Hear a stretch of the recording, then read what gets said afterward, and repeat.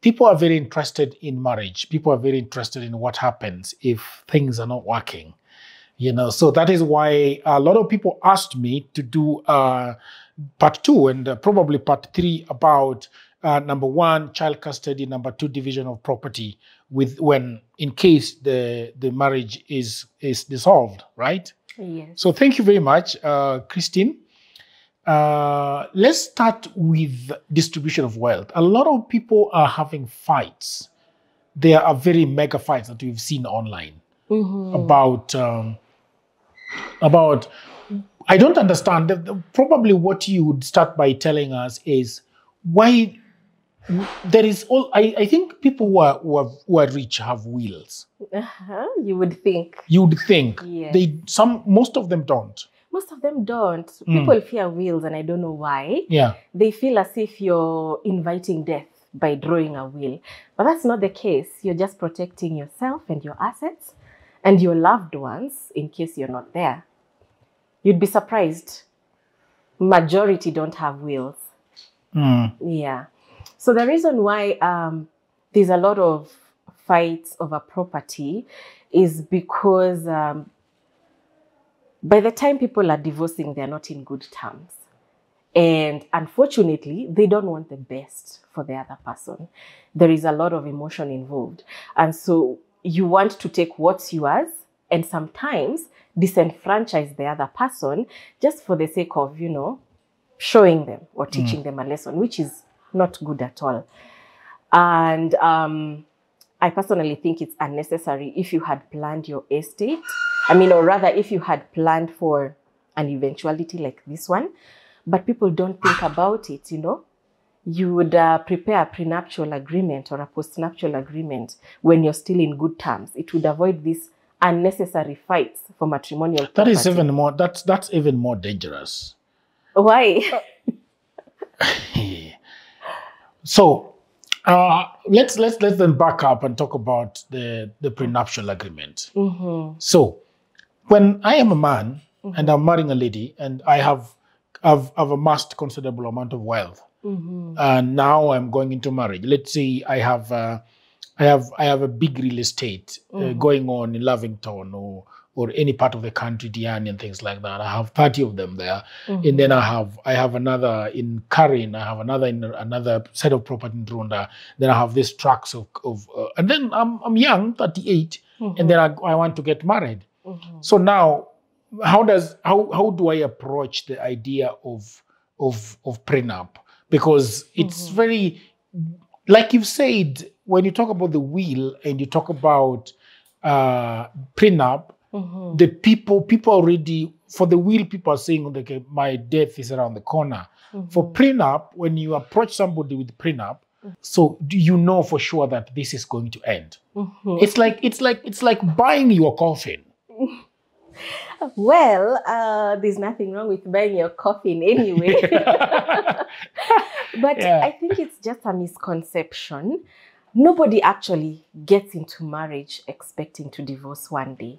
But things happen, things you never foresaw. And having this prenup is just preparing yourself just in case it happens. It's not encouraging you to go that route. And I think I should mention at this point that the property you come with into the marriage is not matrimonial property, and it is not subject to division in case you divorce. Whatever you come with into the marriage is yours, and you will live with it if it is still there. Same thing with your spouse. That is not matrimonial property. Matrimonial property, by definition, is the property that you acquire during the subsistence of your marriage. So you, with all those pieces of land in Diani and your tracts and everything, it will not be divided unless there is further development on that property. Like if it's a piece of land, you came with it into the marriage, and then while you are married, you developed it. You built a resort on it or something. That resort itself is matrimonial property. But the land upon which it was built, which you came with, is not matrimonial property.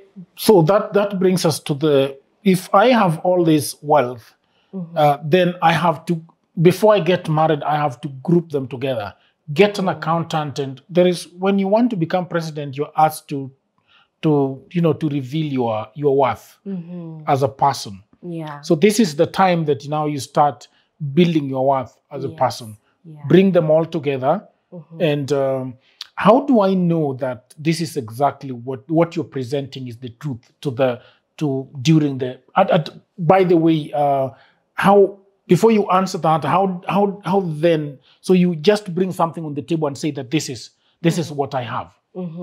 Yes, if you want to do the prenup, it's not a document that a third party will do for you. It's you and your intended spouse with the help of a lawyer. So if you're both clear on what you own and what she owns, it's just about being honest. We have met, we are not married, this is what I have, put it on the table. And she does the same. And this is how you intend for this property to be developed, managed, or used. It's not even about dividing it. In the prenup, it's an agreement, as it says, it's an agreement. So you can talk about your property plus other things, what you want to do with your property or how you want it to be developed or managed. It's just for buffering you, just in case. And the prenups are more common in the States because the way the property is divided is different from how it's divided here, because here it's divided as per your contribution. Yeah, there it's different. It's very different, and that is probably what is really confusing Kenyans or Africans as a whole with because somebody gets into marriage, and after four years, they get out with a very large chunk of the property, and you're wondering, but this person has been managing this property, has been developing this property by themselves, for themselves for this long, and then this spouse comes into marriage, and then 3 years down the line or 4 years down the line, they bolt, and then now probably, I don't know, do you have an idea of how it happens in America and how it happens in the country? I wouldn't speak authoritatively about American law, but here, I think in that regard, our law is better in that it minimizes chances of people getting married for purposes of just enriching themselves. Because if it was a division whereby it's 50-50 irrespective of everything, then it would encourage women to look out for rich men, what we call gold digging, just to marry them, divorce, and take half their property. But because we don't operate like that here, you have to prove contribution. And the contribution can be financial or non-financial. So even if you marry a rich man, he was already rich before he married you. Whatever you acquire, or he acquires while he's still married to you, that small portion, that is the only one that will be considered matrimonial property. And even when it is already considered matrimonial property, you have to come and say, I contributed this much, and here is the proof. And then after you have proved your contribution, then that is what you're apportioned. And the rest is apportioned to the idea of proof is very difficult. So, for example, I am a housewife. I am taking care of the children. The gentleman is going all over town, making these land deals, making these deals, getting these tenders from the government and doing all the work by himself. When he comes back home, I'm taking care of him. I'm taking care of the children. I'm taking them to school. I'm doing all these things. Proof, is that proof enough? Yes, it is tricky though, because contribution is financial and non-financial. So what you just talked about is the non-financial contribution. Yes, but how do you put it? How do you quantify it financially? It's very difficult. Sometimes it's impossible, because if I come and say that I was cooking for him, ironing his clothes to enable him to go out there looking smart to make those deals, and then he can come and defend himself and say, no, I had hired a housekeeper, I had hired a chef, so you were not doing any of those. Yeah? So that is not contribution in kind. I actually paid for these services. And then you'll come and say, okay, fine, I supervised the chef and the housekeeper. But how? How do you prove it? So this is something that is left to the court to decide. What value shall they give to that contribution that is non-financial? Is it 10%, 20%, 30%? But it will never, rarely, I've not come across one that is 50%. If you're a housewife or a stay-at-home mom, I have not seen it getting to 50%. So let's go to the detail. We can decide to go to the specifics. I had 20 tracks before we got married. Now I have let's say 35. So when we are talking about the 10% that you have contributed, ironing my shirt and ironing my blouse, or brushing my shoes, or whatever you are doing, or taking kids to school, then now we get 10% of the 15 tracks on top. Yeah. Okay, you came with 10 already, so remove those 10. Then the ones you acquired are 15. So we are looking at the 15. So we are not going to look at the tracks alone. We are going to look at the tracks plus everything else. Yeah. Then you'll be told 20% of everything. If, let's say you have, I'm sure you don't only have tracks, you have other things. So if that 10% is quantified financially, you can buy her off, give her money that is equivalent to that 10%, and we settle it. Or you can decide, out of all these tracks, this one is more valuable than this one is worth that amount. Take that one, do what you will with it. So you don't have to actually give the property. You can actually buy off. You are expert now. Do you need to go to the court? Somewhere you can just come to Christine and tell Christine, look, I have a problem with the missus. We have agreed that we are going to part ways. We are going to divorce, and in my estimation, this lady came to decided to marry me, and I had 10 tracks, and now we have worked well together, and now we have 25 tracks, and I would like to give her 10% to 20% of the 15 additional tracks, because I feel like she was a force behind everything that I have done. But this marriage is not working, but she's been a very good business manager alongside me. And she has agreed to take the 10%. What then happens? I actually think that is the best way to go about it. Because what you've described right now is conscious uncoupling, where you don't have to go to court and fight over things. You just sit down and agree, and you give voluntarily. And you involve a lawyer, actually, who will come and help you actually come up with that agreement, because sometimes things that are not documented may backfire in the future. You can actually do that. You don't have to file a division of matrimonial property suit after divorce or during divorce. You don't have to. It's not a must. You only go to court to decide for you in matters that you have been unable to decide for yourself, or the two of you with your spouse. So that is actually a very good way to go. Yeah. And then she says, no, I think I deserve more. Then now you have to go to court, and there are people who are not able to defend themselves really against very, for example, if the person that you're trying to divorce is very powerful, this is a lady that has inherited a lot of wealth. She's very powerful. She has a lot of knowledge of the law, and and so even trying to get something from her, yes, you have been in her life, you have been in their lives, you fought very well alongside them to build this property, and then at the point of divorce, it becomes very difficult for you. For example, a housewife. She can't even afford a lawyer, because now every money is tied to the man. Yeah. Every money that they have is tied to the man. She's not a signatory to the account. She has nothing. And now she has to make the long walk to Upper Hill, to Muthoni's house, to Christine's office. But she has nothing. She can't even pay for a lawyer to go and defend her. What then happens in this case? That is quite unfortunate. Yeah. It happens though.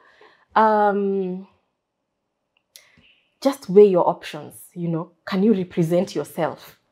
How far can you go? What do you need? Once you know that you can represent yourself and you know what you need, now ask yourself, where can I get what I need? I need information, legal information, consult. Once you've consulted, if you want to go that route, you can go and you can represent yourself. But remember, there are lawyers who charge relatively high, others relatively low. Go where you can be able to afford. Get all the help you can.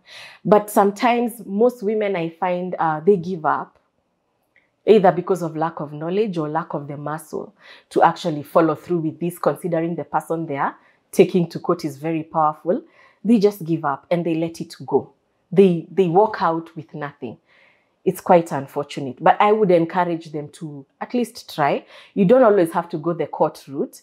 You can also try mediation. Approach one lawyer.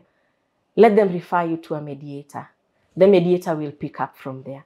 You can sit down together, discuss that arrangement that you had talked about earlier when you were talking about tracks. He may be sympathetic enough and say, you know, you've been the mother to my children. You still are the mother to my children. You've been a good wife to me. Take this, you know, build yourself with this.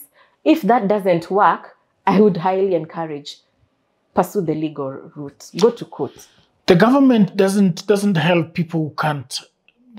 In America, here that they can appoint an attorney for you if you're not able to. Here, no. You have to pursue it yourself. Your marriage is on the rocks. It is on you. It's on you. The best that the Law Society can do is give you a pro bono lawyer. Like, for instance, you can go to FIDA. You will be assigned an advocate and they will help you. This advocate is getting a small stipend from the society, but they can be able to assist you if you cannot afford a lawyer. But then again, most people do not even know that there is existence of FIDA. Yeah. Many people do not know that this is, they can go this route of, you know. So it becomes very, very difficult. So then the other complicated thing is that I don't know how it works, because when people usually have companies and there are other investors in these companies. Somebody might be worth 2 billion Kenyan shillings, but it's not in liquid cash. It is tied up in so many businesses. Yeah. I don't know then how the court now navigate through these muddy waters and say, okay, we can actually pick what is what, and then how then do they give you this? All right. Property that is owned by a company is not matrimonial property. Because a company, a limited liability company or a registered company, is a legal entity on its own. It has the capacity to own property.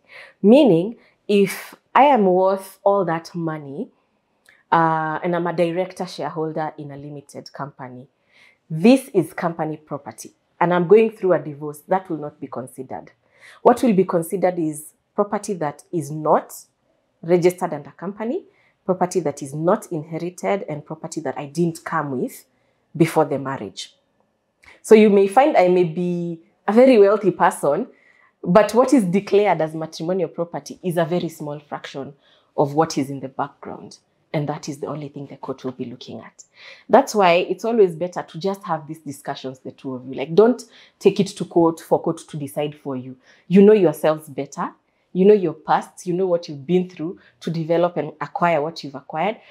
Put your animosity aside. The problematic thing with putting animosity aside is that I have a suspicion that divorce comes with a lot of animosity. It does. It does. And this is the thing. And if somebody knows that kuna mahali watakupata, so that's basically where they wait you. That is it. And this powerful man will also not be sitting there waiting for you to come and claim. He will also go see his lawyer. And this is very wrong, by the way, but they dispose of property.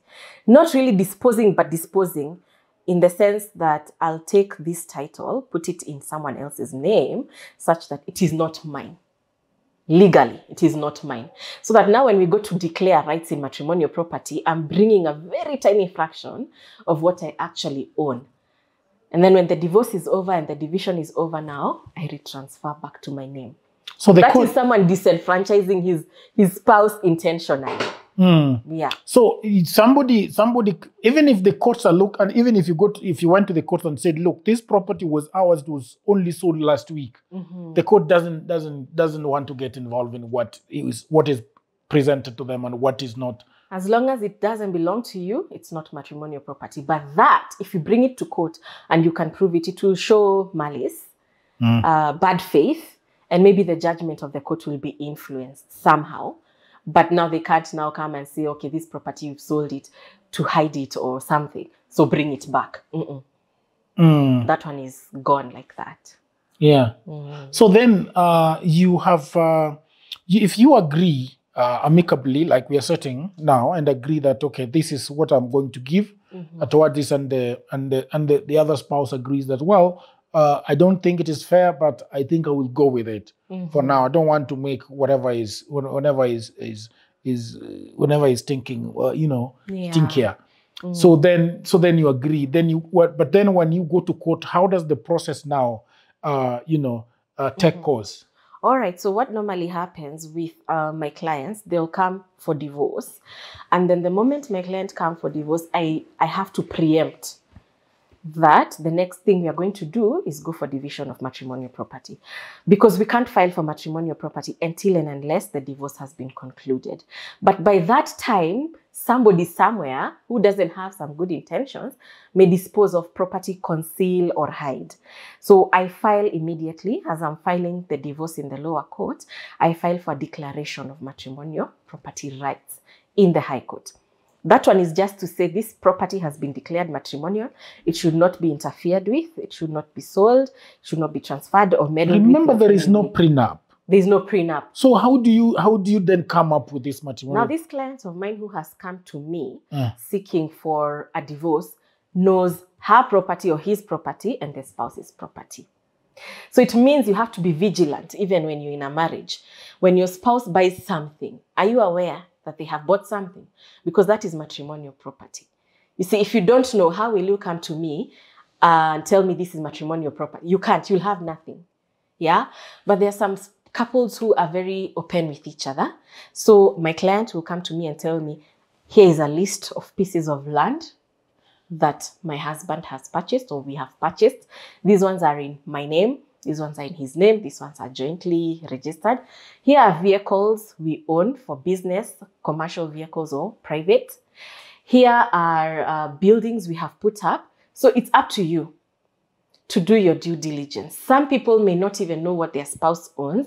They hire private investigators to go and get this information, because I just need a list. It's not up to me or the court. It's up to you to know what you own as a couple.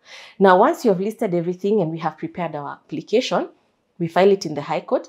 High Court makes a determination, of course, after going through the whole process, and then declares it matrimonial property. If injunctions are required, they're put in place, and it stays there waiting for the divorce to be finalized. How do you when you are presenting this to the court and saying that these are matrimonial property, whether true or not true, but your client is telling you that she believes that this is matrimonial property, so the injunction that is placed on those several properties, he served. Yes, he is served. The moment we prepare that application, we have to serve him personally or his lawyer. At that time, we'll already know, okay, we are doing the divorce. We know he has a lawyer, he doesn't have. Serve him personally. If he has a lawyer, the lawyer will also come on record. They have to be given that opportunity. When they come on record, now they'll also come and respond to that and say whether this is indeed the case or it's not. And we will now go to court and be heard. Because one party may be saying this is matrimonial property, another one is saying this is not. So we will both be heard, and you have to support your claims. But this is after the process of divorce has come to a completion. No, we are still at the process of declaring. So you might be in two courts at the same time. Yes. In the court of divorce, do you call it the court of divorce? Family court. Family court. Yeah. And also in the High Court. In the High Court, yes, where the matrimonial property is supposed to be, yes, argued.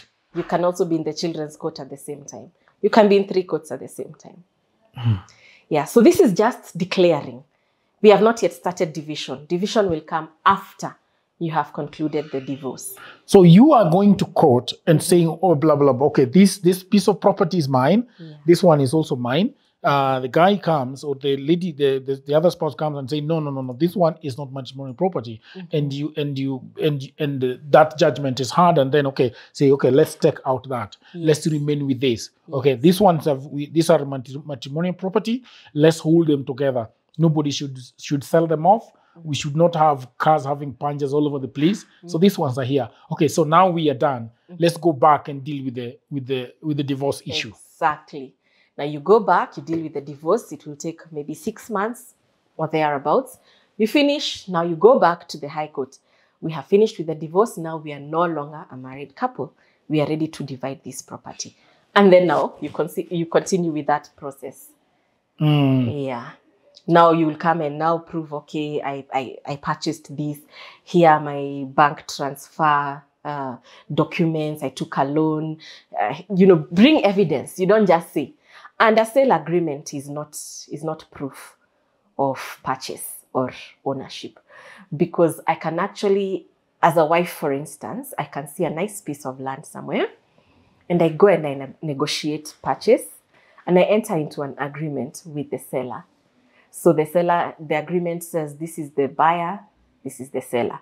I am the buyer. I come and discuss with my husband, and he says, yes, that's a very good investment. Here is the money. Go and buy. He gives me 100% of the cash, and I go and buy. So when we come to division of the property, I say I bought, and I'm using that sale agreement as the evidence of purchase.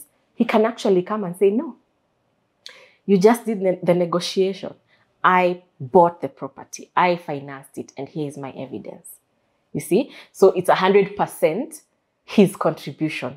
Then you can come and argue, okay, but looking for the property and negotiating, I contributed in that way.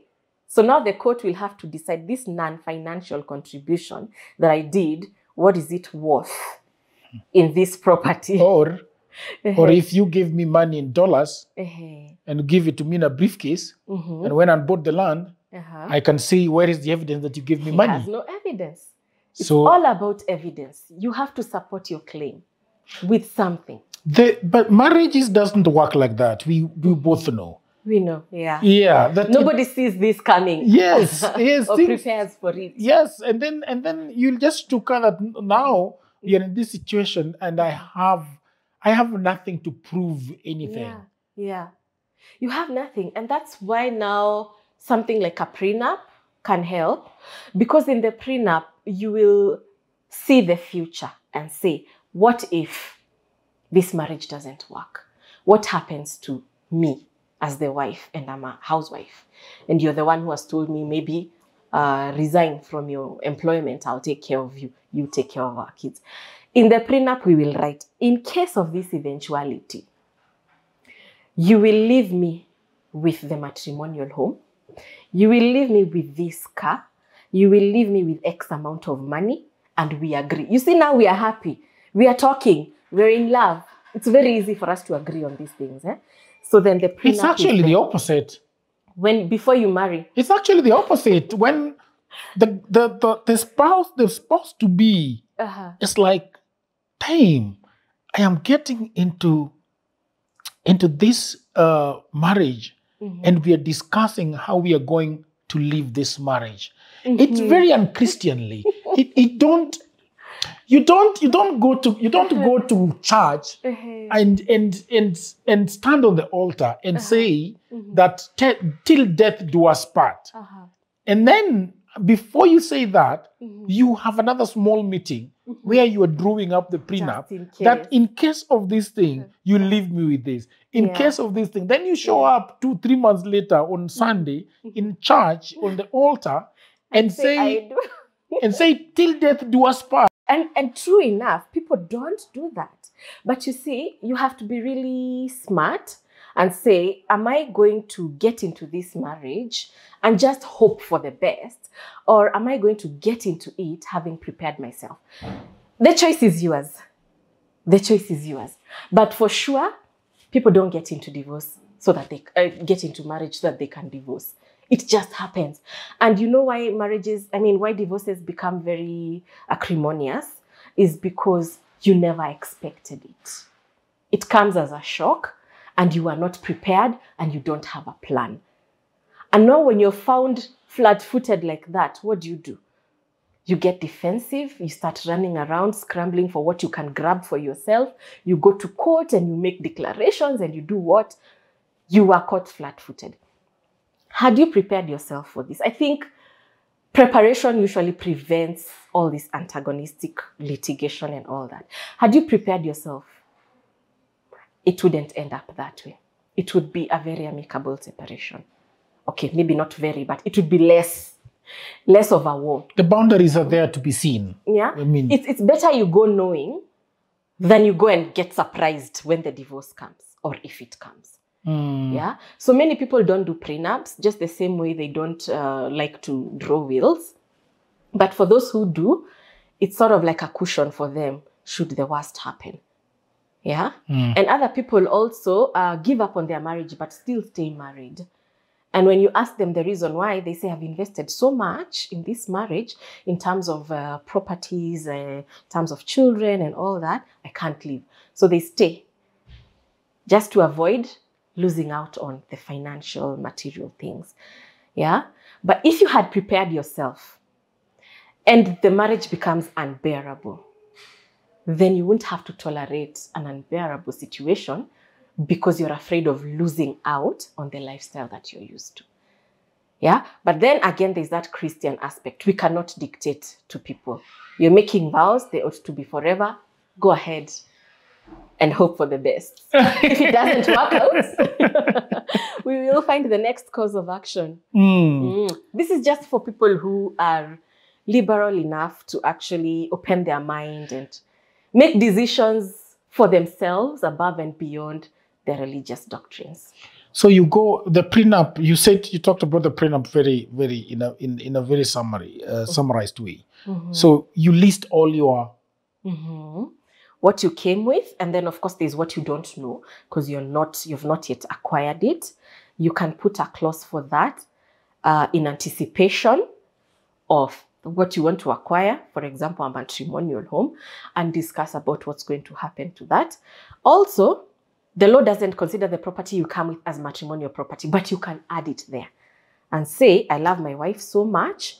Should we not work out, I want to give her 50% of what I'm coming into the marriage. You put that in a prenup. Yeah. A prenup, as I said earlier, it's up to you and your spouse. Nobody will come to dictate. The law will only dictate matrimonial property when you go to court. But everything else, it's up to you and her to decide. So you say in the prenup that in case we are not able to go on with this marriage, I will give you title, deed number, blah, blah, blah. Yes. And you can say, I'll keep for myself this, and you keep for yourself that. Or you'll give me this, and I'll give you that. Or everyone just go with what they bought, what they came with in the marriage, and what they acquired while in the marriage. So the good thing about the prenup is that you can actually get what you don't deserve. Who gets to decide what you deserve? No, I'm saying... according to law, yes, you can get what you don't deserve according to the law. According to the law, because because we came here and we said that in case that we dissolve this marriage, I will give you this block that has got this 20 units. So out of this block that is 56 units, I will give you 20 units. I'll deposit it as matrimonial property. This 26. Yeah, and that is recorded. So then the prenup is not just what you bring, but what you bring, but also what you'd like to share and put in the pool. Exactly.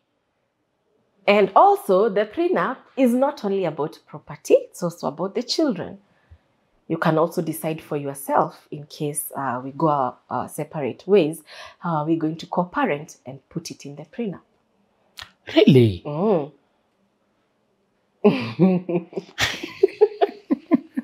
It's interesting. Because if you don't have that, then you get to that point, now you start talking about, okay, we have to go to court for custody, we have to go to court for child support, or we have to go and see a lawyer to help us draft a parental responsibility agreement.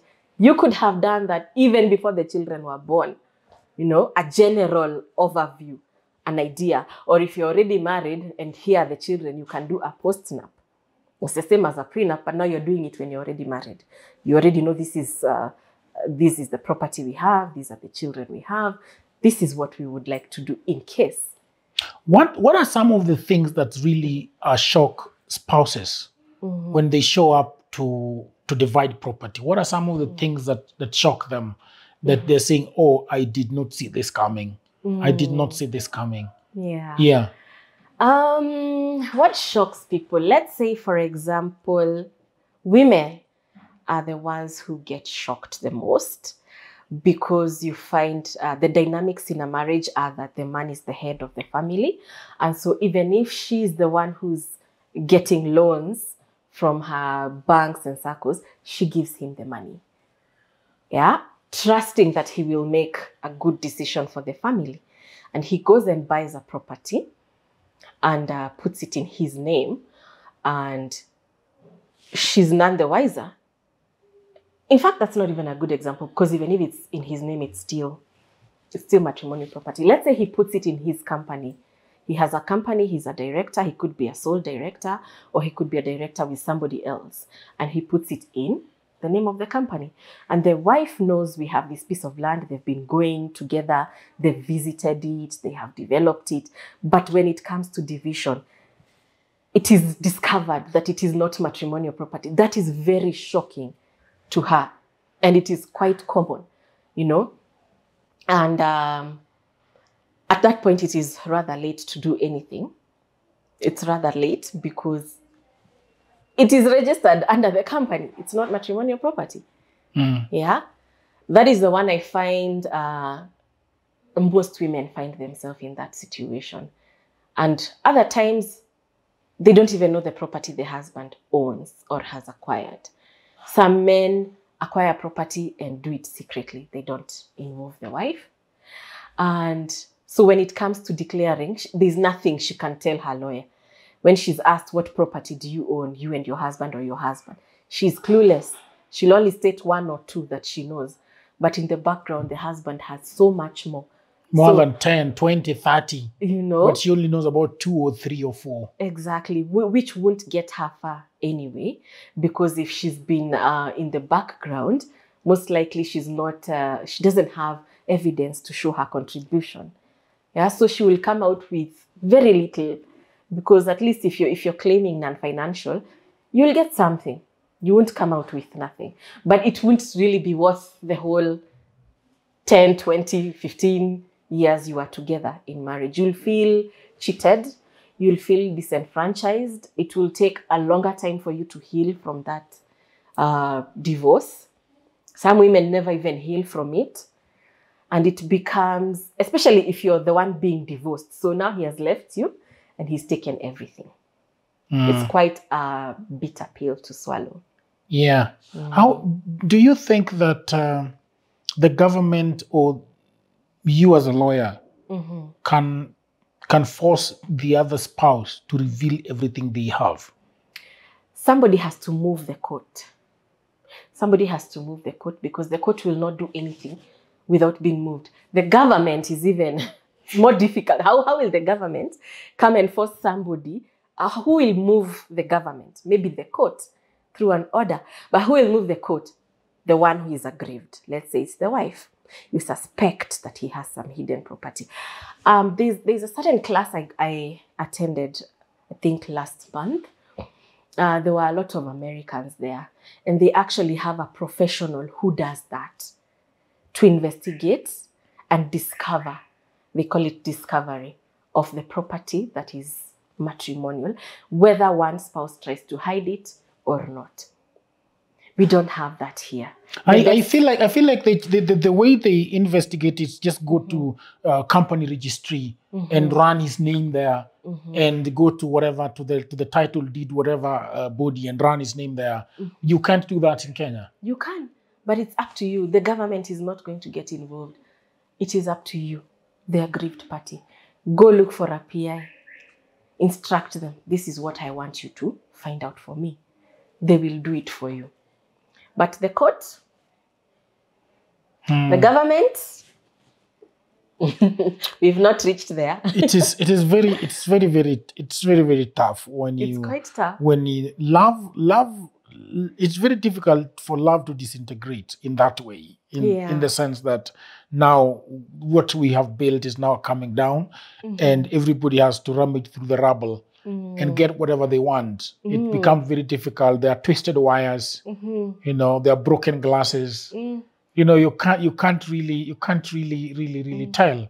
Yeah. It's and that's so probably we'll stop it there and then go back and maybe I want to take tea and then we go back to discussing the child custody, which is a very sticky thing. And one of the things I want to discuss is why it's always the lady that is the woman that is remaining with the children.